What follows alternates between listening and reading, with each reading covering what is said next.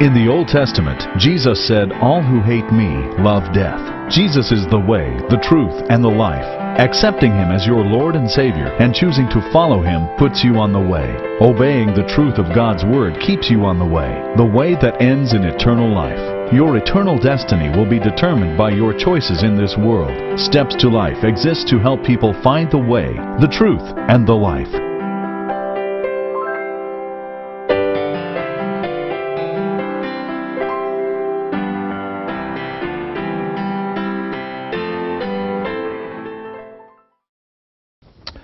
I want to do something this morning that is completely different from my common practice here. As you all know, both the Apostle Paul and Apostle Peter say that there are things in the Bible that are likened to milk, that is spiritual milk, and milk is what you give a baby.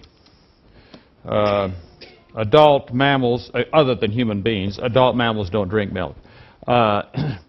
Milk is food for babies, and then when the person gets older, they have solid food. And we typically talk about things in our worship service that are on the level of milk, because we have people that come here that either are baby Christians or are not Christians yet, or they're just observing, and so we want to be sure that they have opportunity for salvation. So we talk about more difficult subjects, almost always, more difficult subject in our preaching and revival service. But today, I am going to begin to talk about a very difficult subject. So you need to pray for me that I won't make a misstatement or state something too strongly. It is a very difficult subject. It is a subject that, in my observation, there are very few professional people, highly educated people that understand. And so you might say, well, then why should we study it? Nobody can understand. Why should we study it? Well, I think that you'll see by the end why we need to study it. It's a subject that has to do with some people right in our audience right here. And I don't usually give titles to sermons at the beginning either, but I'm going to do that today. The title of what I'm going to study with you is just one word. And that one word is expediency. Expediency. And like I say, this is a very difficult subject to talk about. Although I have studied this subject myself and thought a great deal about it for over 50 years. It's very, very difficult to study. I don't know that I've ever preached about it before. So please pray for me that the Lord will help me not to say anything too strong. And let's pray before we begin to study God's Word together.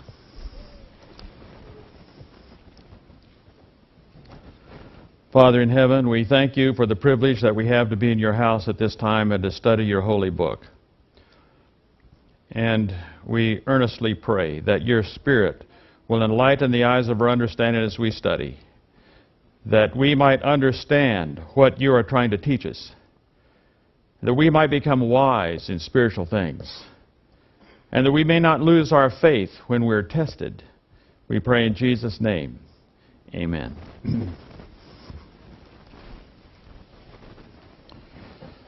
Expediency is a big word that we don't use in everyday speech always. So let me just give you, first of all, the definition of the word expediency from Webster's Unabridged Dictionary. They say that it's a makeshift or means devised or employed in an exigency. Well, now that really is enlightening, isn't it? What's an exigency? Well, they say what that is too.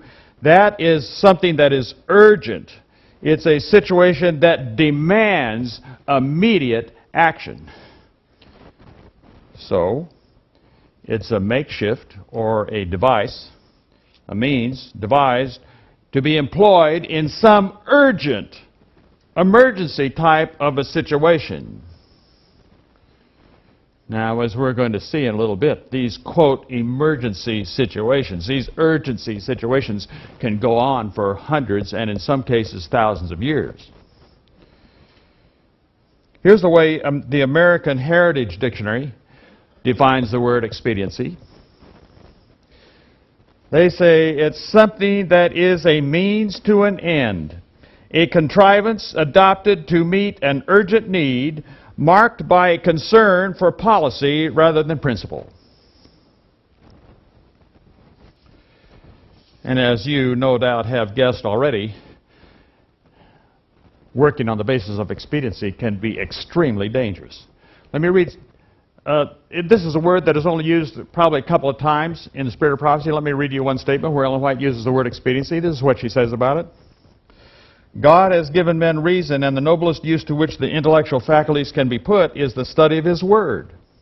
And when, through diligent and prayerful application, the will of God has been discerned, nothing should be allowed to come in between God and the soul to swerve it from the path of strict obedience. Here's the word.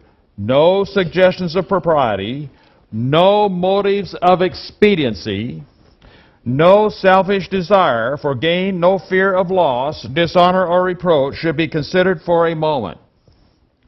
God commands, and that is enough. The light shines, and it is our duty to walk in it. If men substitute human customs and traditions for the precepts of God's law and proclaim to the world that that law or any part of that law is no longer in force, however honest they may be, they are under the condemnation of the law and will perish as transgressors.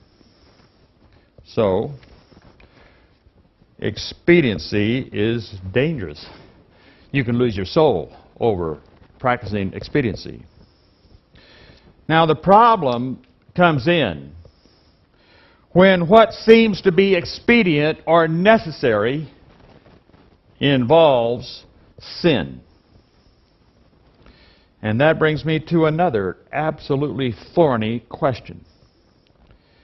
And the question is there such a thing as a necessary evil or a necessary sin? In my experience with people that are highly educated, I have found that, well, I don't know anybody. I don't know anybody that's highly educated that believes this among Adventists. What they believe, now, if you don't believe that, you're forced to believe something else. And what highly educated people believe, almost without exception, is they believe situation ethics. Now, they'll tell you that they don't, but they actually do. I remember I used to be on the faculty of Southwestern Adventist College, and one time I was assigned, different faculty members were assigned different adjunct responsibilities during the school year, and there was a time for a year or two I was assigned to be on the discipline committee. And let me tell you, no faculty member wants to be on the discipline committee. But I was assigned to the discipline committee, so I was on the discipline committee. And I remember saying to myself after the close of 2 or 3 hour meetings, I said to myself, if we did not believe in situation ethics, we could have solved all our problems in about 5 minutes. But we do. Almost all highly educated people believe in situation ethics. Almost all ministers, almost all physicians, almost all lawyers, judges. And by believing in situation ethics, if you believe that, then you don't have to believe that there's any necessary evil. And, of course, those of us that believe that there is such a thing as necessary evil, we're thought of as sort of crackpots or extremists or people that just don't know.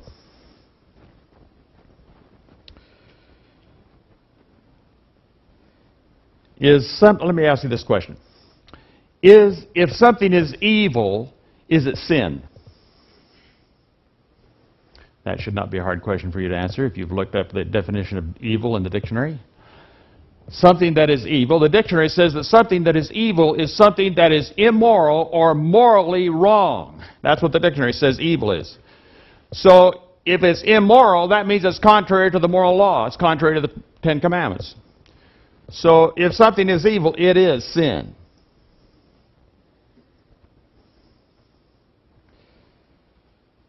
So then, is there such a thing as a necessary sin? Well, let's go to the Bible first of all and see what we can find out. Now, as I've studied my Bible, I found out, I first started studying this when I was a freshman in college. I started posing questions to the most experienced Adventist ministers that I knew. None of them had good answers. I have found that we're going to look at the book of Isaiah. When I was a freshman in college, in my devotional life, I made a study of the whole book of Isaiah. And in my study of the book of Isaiah, I ran across this text. And I asked ministers about it. They could not answer. They could not give me a good answer. Now, the Bible translators even had trouble with it. And so what we've done, if you have a modern translation, we have toned it down. We've taken the word evil out of the text, which was in the Old King James Version, and we've substituted the word calamity or something that doesn't put God in such a bad light. Turn your Bible, first of all, to Isaiah 45.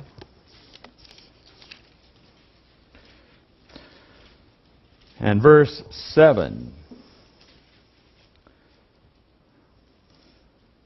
It says in the last part of verse 6, I am the Lord and there is no other. I form the light and create darkness. I make peace and create... What does it say in your Bible? Now, I'm hearing more than one thing. Some of your Bibles say something like calamity. And others of you, if you have the Old King James Version, it says evil. The Hebrew word is ra, and it simply means evil. That's what it means. Something that's really bad. Somebody says, well, God couldn't create something like that. He does. That's what the Bible says. I decided a long time ago I was not going to argue with the Bible. The Lord says, I create evil. Even the Bible translators couldn't get around that in their minds, so they said, we're going to put another word in that doesn't sound quite so bad, but a calamity, something else. Here's one more text. Look in the book of Amos, the 3rd chapter. Now, the Bible translator did the same thing in this verse, too.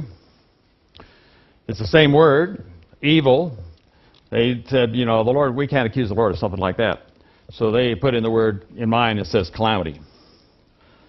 It says, if a trumpet is blown in a city, will not the people be afraid? If there's a calamity, that's evil in the city, will not the Lord have done it? Now, these are very hard texts. I told you we're going to study a hard subject today. These are very hard texts. When I was a freshman in college and started asking Adventist ministers, experienced, well-known Adventist ministers about these texts, they could not give me a good answer.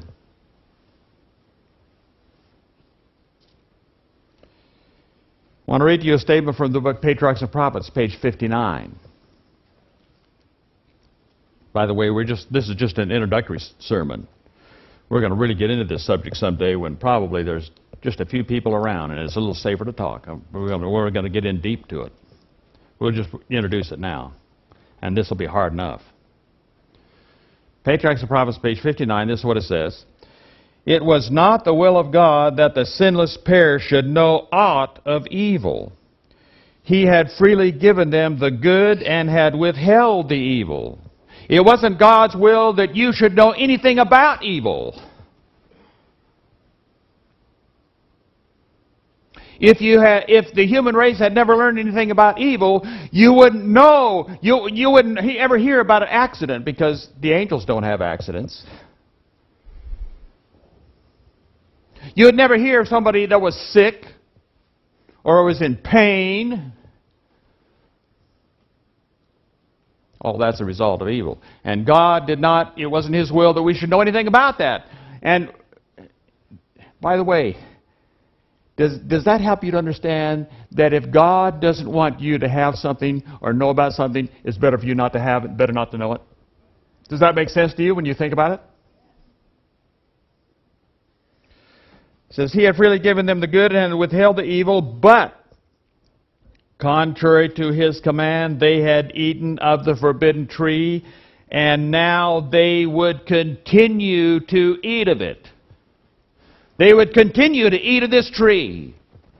Not only them, every one of their descendants would eat of this tree. Nobody's excluded. We've all eaten of it. Now they would continue to eat of it. They would have the knowledge of evil, that's sin, all the days of their life.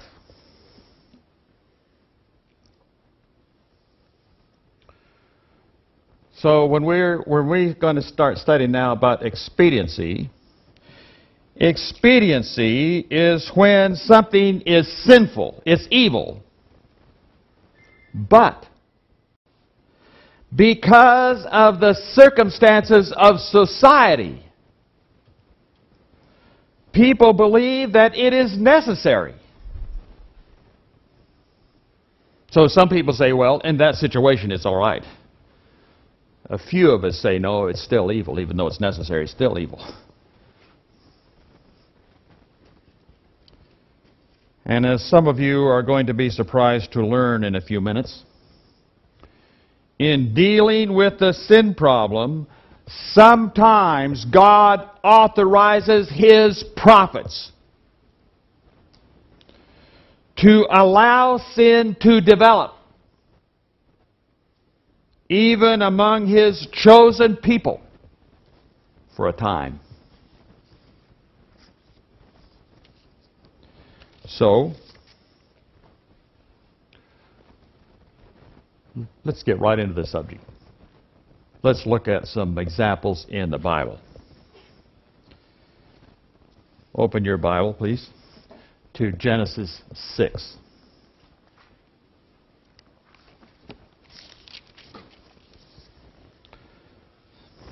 Genesis 6, verses 1 to 3. Now it came to pass, when men began to multiply on the face of the earth, and daughters were born to them, that the sons of God saw the daughters of men that they were beautiful, and they took wives for themselves of all whom they chose. And the Lord said, My spirit shall not strive with man forever, for he is indeed flesh, yet his days shall be 120 years. Notice what was going on. They began to practice polygamy, and when they were practicing polygamy, the Holy Spirit was speaking to their conscience, saying, don't do that. They knew it was wrong. How did they know it was wrong? Because at the beginning, God had given to Adam how many wives? One. They knew it was wrong. And when you know something is wrong and you start to do something that's wrong, if you haven't committed the unpardonable sin, the Holy Spirit speaks to your conscience, convicts your conscience. That's wrong. Don't do it. That's wrong. Don't do it. That's wrong. Don't do it. But they did it anyway. And the Lord said, my Spirit's not going to keep striving with them forever. Polygamy was one of the major reasons that the world was destroyed by a flood.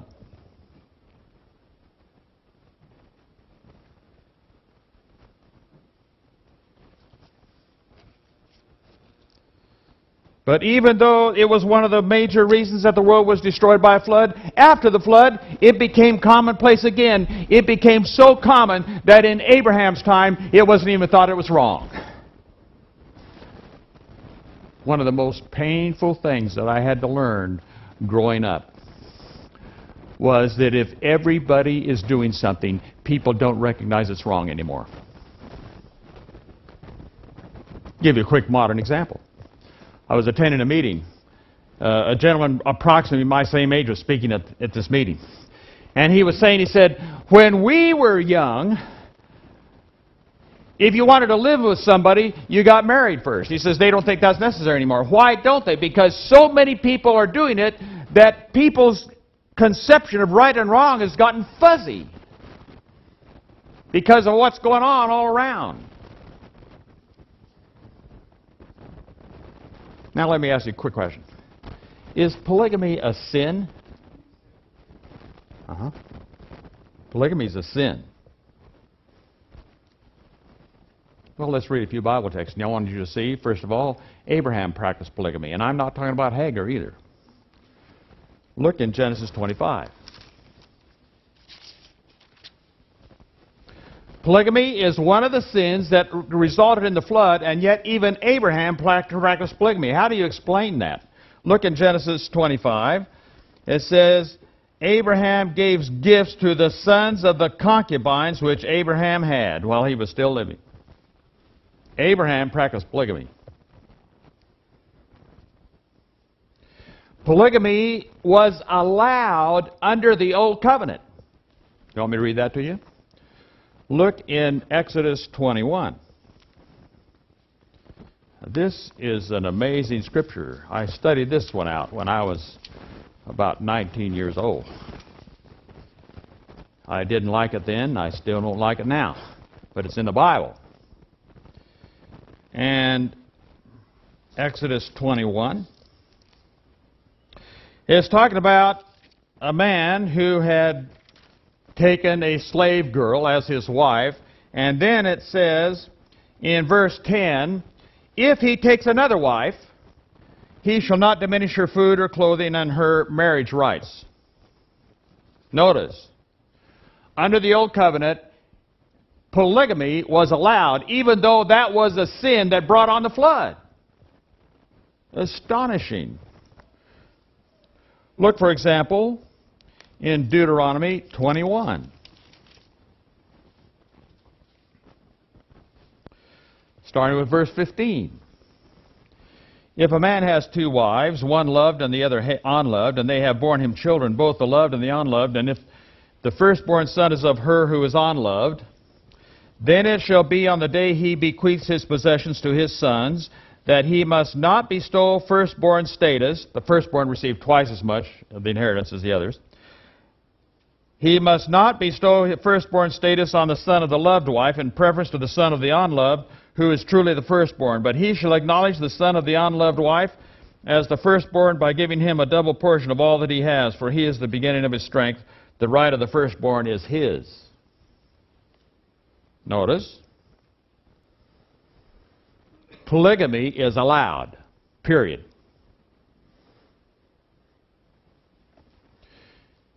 And have you ever asked yourself the question, do you think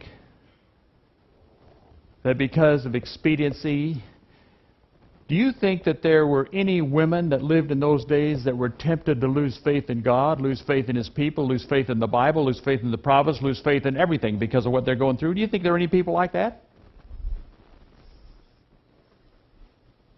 There would have been many, many. Let's look at just one. Turn in your Bible to 1 Samuel, the first chapter, verses 1 and 2. There was a certain man of Ramathaim, Zophiim, of the mountains of Ephraim, and his name was Elkanah, the son of Joram, the son of Elihu, the son of Tohu, the son of Zuph, an Ephraimite. And he had two wives. Why did he have two wives? Because he married a wife and she didn't have any children. And there was the law of the lands in those days were, if your wife did not, they wanted to preserve their family name. If your wife did not bear you any children, you were, the archaeologists have dug up huge tons of evidence to prove this. You were allowed, it was right in the marriage contract that if your wife did not bear you any children, you could marry another wife. You could get a second wife so that you could get children and preserve your family name. And that's what Elkanah did. Hannah didn't have any children. So he married another wife, so he could have children. He had two wives. The name of one was Hannah, and the name of the other Peninnah. Peninnah had children, but Hannah had no children. Was that wrong? Was that wrong of Elkanah to do that? Was that sinful of Elkanah to do that? We won't even get into situations with David and Solomon and Abigail and Bathsheba and a whole bunch of other people. It was sinful, and the leaders among God's people were doing it.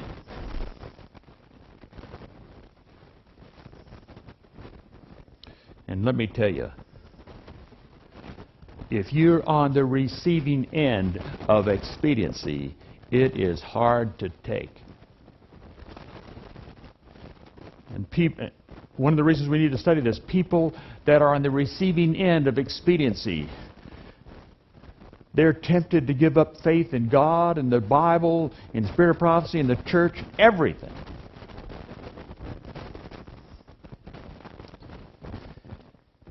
How long did this go on, by the way? After it was in existence at Moses' time. We just read it in Exodus 21, Deuteronomy. How long did it go on? It went on for 1,500 years. It was not corrected in the Bible that I know of until New Testament times.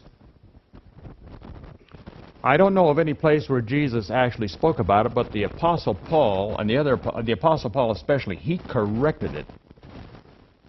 Let's see what the Apostle Paul wrote. It was time. This expediency had to be corrected. All expediency is temporary. That's something you need to remember, especially if you're on the receiving end of it. All expediency is temporary. There's coming a time when it's all going to be over. It's not going to be anymore. And the Apostle Paul credited it. Look in your Bible in Ephesians 5.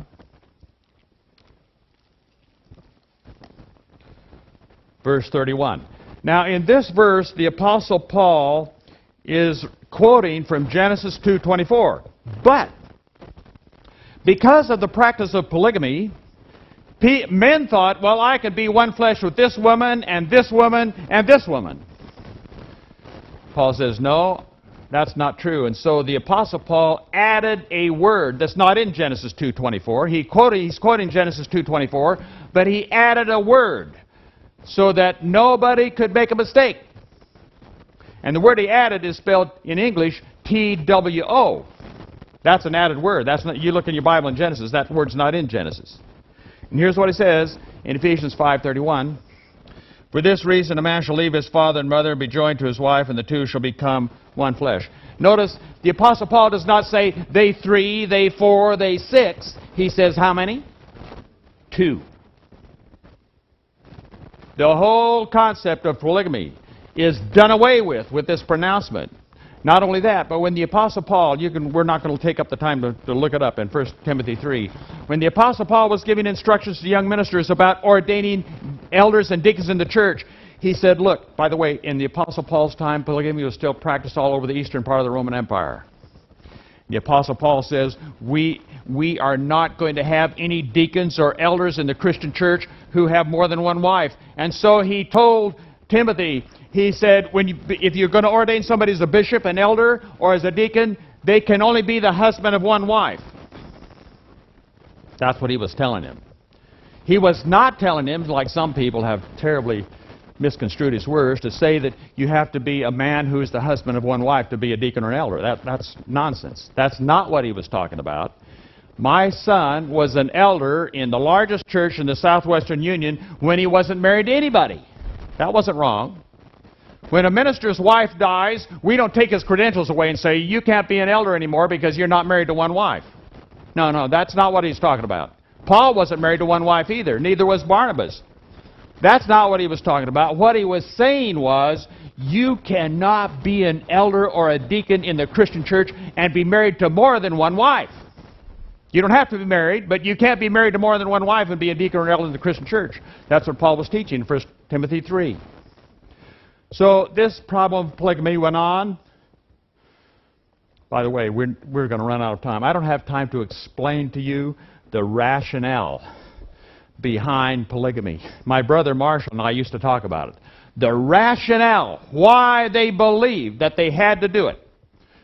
You can study that on your own. If you don't understand it, it won't hurt you. They had a rationale. They thought that in the situation they were in, they needed to do it. Paul said, no, that isn't the way it was at the beginning. So after 1,500 years, this expediency was wiped out. Let's look at another one. Here's a second example in the Bible. Turn your Bible to Deuteronomy 24. Deuteronomy 24.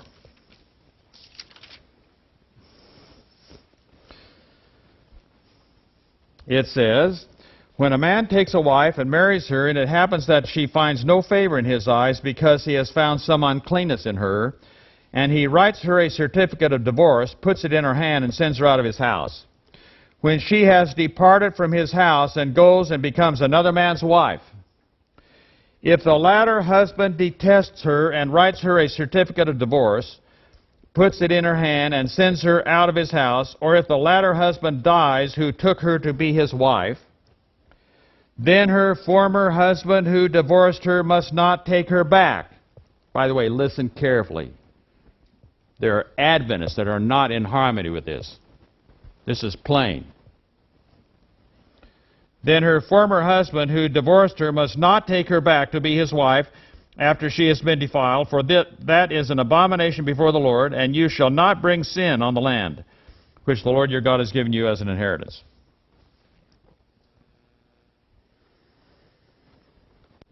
Have you ever wondered Why did Moses ever give them permission to do something like this? Why? Is divorce evil? Is divorce sinful? Well, let me read you another scripture about divorce and see what you think about it after I read one more scripture. Turn your Bible to the book of Malachi, chapter 2, starting with verse 13. And this is the second thing you do. This is Malachi 2:13. You cover the altar of the Lord with tears, with weeping and crying, so he does not regard the offering anymore, nor receive it with goodwill from your hands. Yet you say, for what reason? Because the Lord has been witness between you and the wife of your youth, with whom you have dealt treacherously. Yet she is your companion and your wife by covenant. But did he not make them one, having a remnant of the Spirit? And why one? He seeks godly offspring. Therefore he take heed to your spirit, and let none deal treacherously with the wife of his youth. For the Lord God of Israel says that he hates divorce. For it covers one's garment with violence, says the Lord of hosts. Therefore take heed to your spirit, that you do not deal treacherously. When I was young, still a teenager, in my early 20s, one of the things that I studied out from inspired writings, I wanted to find out from inspired writings, what things does God hate? And the reason I wanted to find that out was because I decided that I did not want to be involved in doing something that God hates. How about you? It's amazing to me how bold human beings are to do something that inspired writings say that God hates. Divorce is one of the things that God hates. You see that there? You want to do something that God hates? Well, why were they allowed to do this? That's something for you to study out for expediency. In other words, you're allowing a lesser evil in order to attempt to prevent a greater evil. You're allowing a lesser sin to try to avoid a greater sin. How long did this go on? It went on for 1,500 years after Moses' time. It wasn't corrected until Jesus came, and Jesus did correct it. They tried to get him in trouble for correcting it because they said, this is what the leaders said. They said, you're not teaching according to the law of Moses. Look it up in your Bible in Matthew 19. Here's what it says in Matthew 19, starting with verse 3. The Pharisees also came to him, testing him and saying to him, is it lawful for a man to divorce his wife for just any reason? That was one of their debates. What was just basis for divorce and what wasn't? And he answered and said to them, have you not read that he who made them at the beginning made them male and female? Hey, let's stop right there for just a moment. See if you've thought this through. We have people in our society today, they're not going to marry more than one wife, or a woman's not going to marry more than one husband. But they say, I don't need to marry somebody of the opposite sex. I'll get married to somebody of the same sex as myself. And this has gotten so bad in the United States, we're even taking it to the Supreme Court to try to sort it out. Let me ask you a question. At the beginning, could Adam practice homosexuality? No, because there was only created one man and one woman. There's only created one man and one woman. Adam could not practice homosexuality. He could not marry somebody like himself. Could Eve be a lesbian in the Garden of Eden? No. There wasn't any other woman there.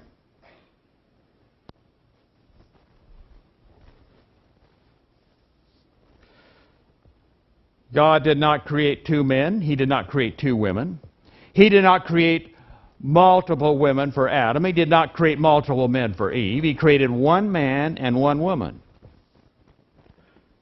Adam only had one wife and Eve only had one husband. Actually, our society today could learn a great deal from studying the Garden of Eden if we would just study it. Just read Genesis 2. You're going to learn a lot that a lot of people today don't know. And Jesus pointed people back to the beginning. He said, at the beginning He made a male and a female. And then He said in verse 3, for this reason a man shall leave his father and mother and be joined to his wife, and the two shall become one flesh. Notice, Jesus also added the word to here. It's not in the Genesis 2:24. He's quoting from Genesis 2:24. He adds the word to. People were confused in those days. Verse 6. So then they are no longer two, but one flesh. Therefore, what God has joined together, let not man separate. So now comes the objections. They said to him, why then did Moses command to give a certificate of divorce and to put her away? If it's wrong, if it's bad, why did Moses tell us to do it? We could do it.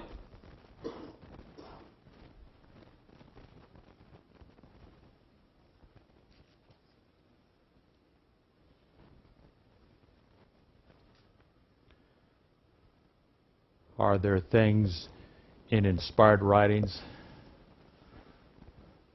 that are there because of expediency? Exactly, there are. You're allowing an evil to an attempt to avoid an even greater evil. It's expediency. It's not what God wanted. It's not His will. It's not good. It's evil. This polygamy was evil. This divorce was evil. It was sinful. It was wrong. But it was allowed. In our prayer meeting, by the way, we have been reading from the book Prophets and Kings. I was very interested. Some weeks ago, I just pondered it for days after we read the statement in prayer meeting. It's talking about Isaiah. And it says, his mission was not to be wholly fruitless, yet the evils that had been multiplying for many generations could not be removed in his day. Very interesting. The evils. Is something evil sin? Yes, it is. These sins that have been accumulating in the land of Israel for many generations, they couldn't be removed. Well, if they can't be removed, then what are you doing? You're tolerating them. Some people lose all faith in God, in the Bible, and His people when something like that happens. Now, we are rapidly running out of time, and I want to give you one more example from the Bible of expediency. Remember, if you're a Christian, if you're a follower of the Lord Jesus Christ, and you're on the receiving end of expediency, it's temporary. There's coming a time when the Lord's going to deliver you from all that. But in this world, the expediency can go on for a very long time, as you've just seen in the first two examples we looked at. Now we're going to look at one more example. Now the first examples that we looked at are pretty easy for preachers in America to talk about because, you know, we don't believe in polygamy. And theoretically, we don't believe in divorce, even though it goes on all the time, even in the church.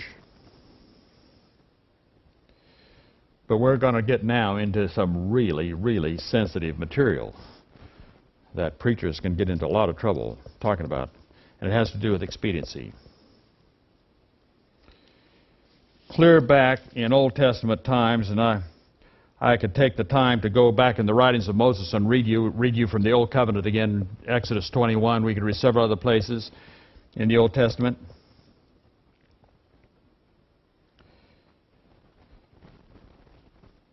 But this one now didn't go just into Old Testament times. This one went into the New Testament times, and it went after New Testament times, and it came to America, and we're still having the results, but now.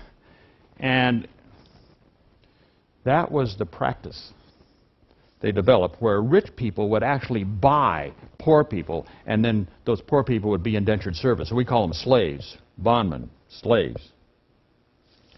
I want to read you a statement about expediency in regard to slavery. This is from the book Acts of the Apostles, page 459 and 460. It was not the apostles' work, that's the Apostle Paul, to overturn arbitrarily or suddenly the established order of society. Remember, in the Roman Empire, approximately 2/3 of the population were slaves, only 1/3 were free. It was not the apostles' work to overturn arbitrarily or suddenly the established order of society.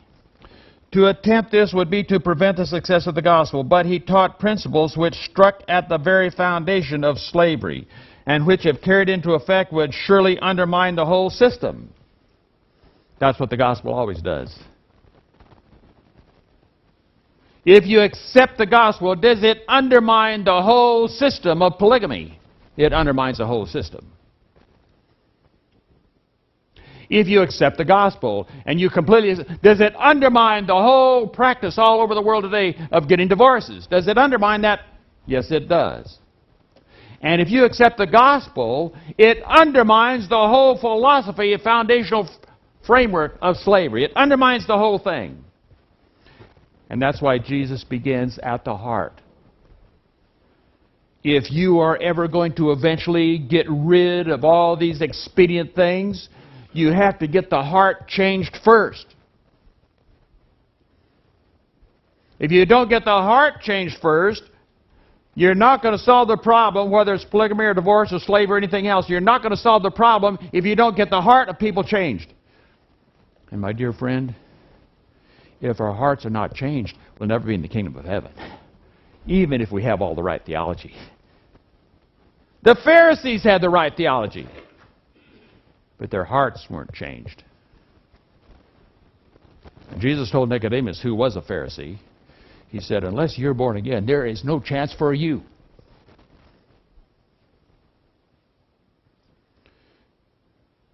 Because the Apostle Paul said, where the Spirit of the Lord is. This was, by the way, one of the favorite texts of early Americans.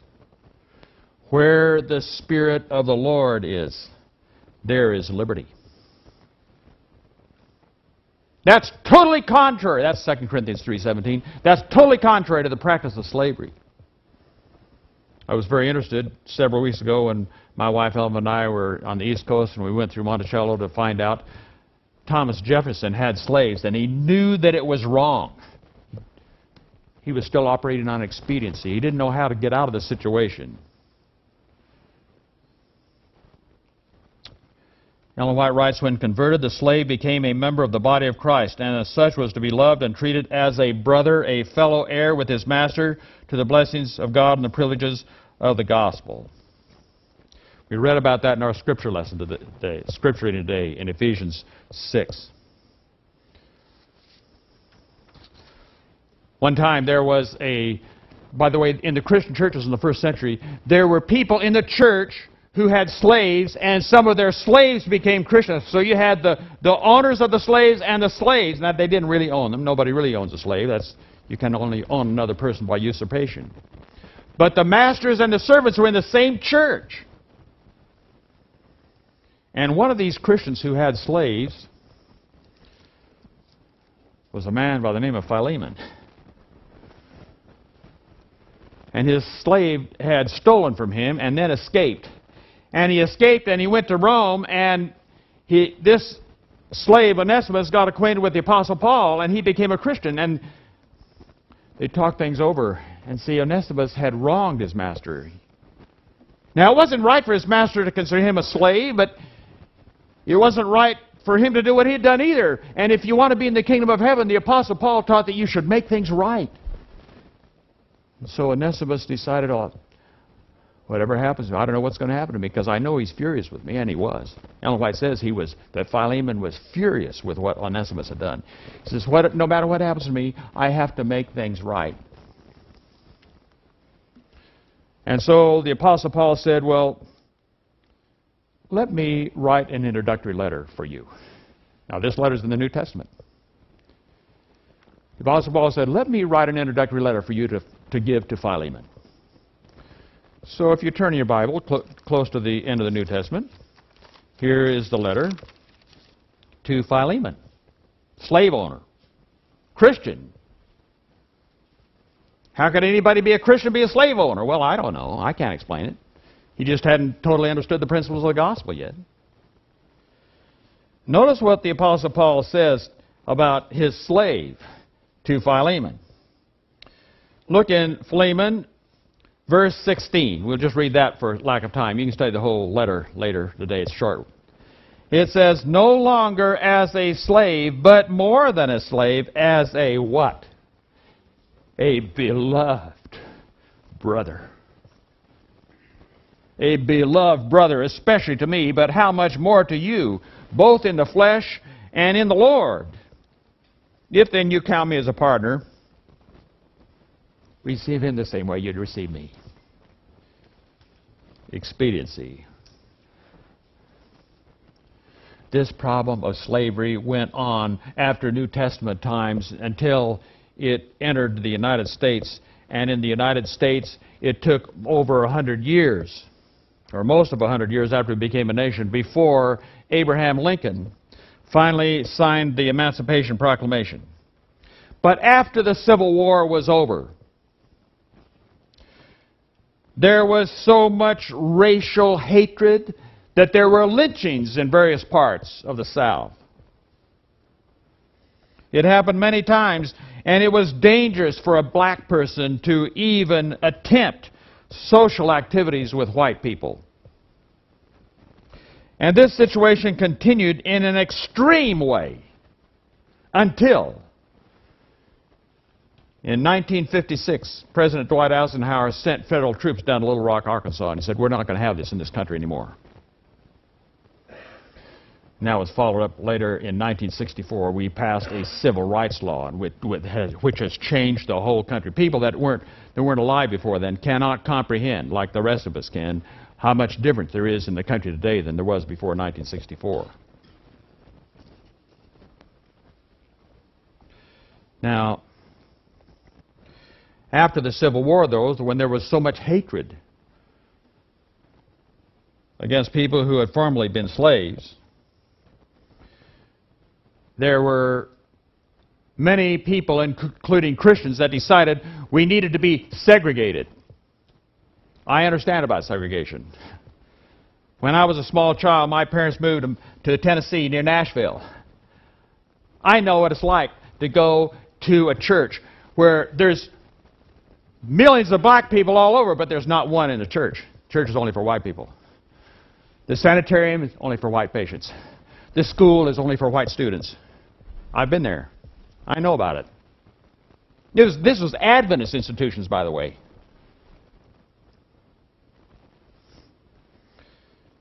There was a black preacher during those times that made this statement one time. He said, the color of your skin or the kink in your hair will not be counted against you if you have overcome.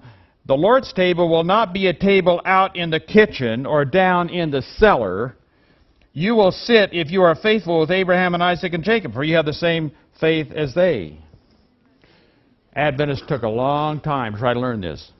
We were forced into it eventually by the United States government, not because we voluntarily chose to do what was right. In fact, in 1889, we had a prominent Seventh-day Adventist minister. His name was Kilgore. And he got up in the 1889 General Conference and he said, we need to be segregated. We need to have a color line. Black people over here, white people over here. Before 1956, that was commonplace all over the South. When he proposed this color line policy, in 1891, Ellen White made a very sharp rebuke to this idea of having a color line. I want to read to you in closing several things Ellen White said about this in 1891. She said, while at St. Louis a year ago, as I knelt in prayer, these words were presented to me as if written with a pen of fire. All ye are brethren. That's Matthew 23. That's what Jesus said. The Spirit of God rested upon me in a wonderful manner, and matters were opened to me in regard to the church at St. Louis and in other places. The spirit and words of some in regard to members of the church were an offense to God. There are colored people who are true and faithful, precious in the sight of God of heaven, and they should have just as much respect as any of God's children. Those who have spoken harshly to them or have despised them have despised the purchase of the blood of Christ. She goes on to say that when you become a Christian, you become part of one family. And she says the black man's name is written in the book of life beside the white man's. She says that many who claim to be children of God are actually children of the devil. She says, if a colored brother sits by your side, you should not be offended or despise him. And she said, you have no license from God to exclude the colored people from your places of worship. Treat them as Christ's property, which they are, just as much as yourselves. They should hold membership in the church with the white brethren. That's what Ellen White said in 1891. Would that we would have been able to follow that. But you know what? Because of the racial hatreds and the racial tensions, our problems became so severe. James Edson White wrote to his mother when she was in Australia describing what was happening, and Ellen White decided that, did you know that prophets sometimes have to reverse themselves for reasons of expediency? Did you know that? I told you this is a hard subject. I want to read to you something from Volume 9 that Ellen White wrote, page 206, directly contradictory to what she wrote in 1891. She said, in regard to white and colored people worshiping in the same building, this cannot be followed as a general custom with profit to either party, especially in the South. The best thing will be to provide the colored people who accept the truth with places of worship of their own, in which they can carry on their services by themselves. I don't have time to read it, but in that very same article, she said, in the future, this is going to be done away. She spelled it out. She said that when the loud cry would come, all this business of segregation and all this racial, it's going to stop, because when you're really converted, you're not going to have those kind of feelings anymore. You're not going to have that anymore. Now, in closing, I want to run by you two things very, very quickly. And if the Lord wills for me to preach on this subject again to a very small group of people, selected people, where I get into some really hard things, I'll go into more depth in this. But I'll mention two things quickly in closing. Number one, there are two groups. If you are one of the people who are on the receiving end of expediency, it is very easy for people to lose faith in God, the Bible, the Spirit of prophecy. Do you suppose that Hannah ever had that kind of a temptation? Do you suppose that Hagar ever had that kind of temptation? Do you suppose that Bathsheba ever had that kind of temptation? Yes. But remember, expediency, if you're on the receiving end of it, it's temporary if you're one of God's children. It is going to be done away. But the second thing we need to look at very quickly. In the time of the end, every divine institution is to be restored. That's Prophets, I think it's page about 678 or so. In commenting on this situation, Ellen White said very plainly to some of the Adventists at that time, we are not ready for the Lord to come. They weren't. The Lord couldn't come in that generation. The Lord can't come people living like that, practicing like that, believing like that. That is contrary to the gospel. Now, my time's more than up. I'll tell you this very quickly. You can study it out and you can tell me if you disagree, and you're free to disagree. It is my belief, it is my conviction, and this has been my conviction for many years. It is my belief that there is going to be a group of people called the 144,000 in the last days who will be translated to heaven that will be totally free from all matters of expediency when Jesus comes. That is my belief. Now, my dear friends, we are not free from it yet. It is all through Adventism. Now, I've given you 3 examples. Don't think that those are only 3 that could be given. It'd be easy to give a dozen. I just gave 3. Would you like to be ready for Jesus to come? If you want to be ready for Jesus to come, is it appropriate for me to pray and say, Lord, what is it in my thought process that needs to be totally changed so that I can be in harmony with Jesus Christ, so that I can think the way He thinks about things, so I can feel the way He feels about things? Is that the change that you want? We have no idea, friends. I'm convicted of this. We have no idea how much we need to be changed inside to be ready for Jesus to come. We're not ready. Let's pray that the Lord will help us to get ready. If you're willing, let's kneel down and let's talk to the Lord about it now.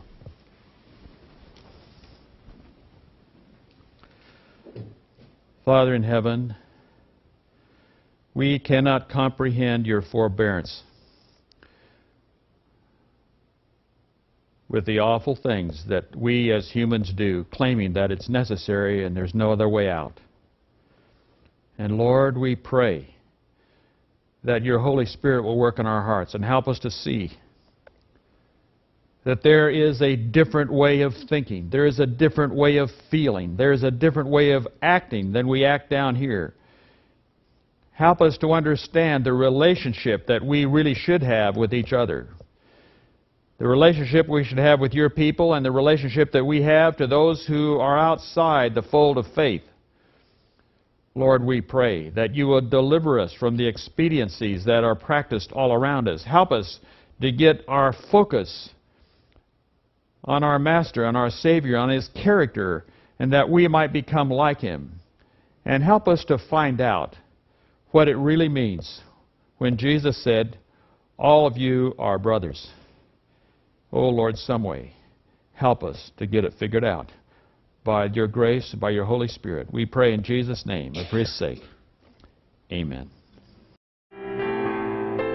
We hope that this sermon has been a blessing to you. We would love to hear from you. Our mailing address is Steps to Life, P.O. Box 782-828, Wichita, Kansas 67278. You may call us at 1-800-THE-TRUTH. That's 1-800-843-8788. Our email address is historic@stepstolife.org, and our web address is www.stepstolife.org. May God be with you as you seek to walk the narrow way.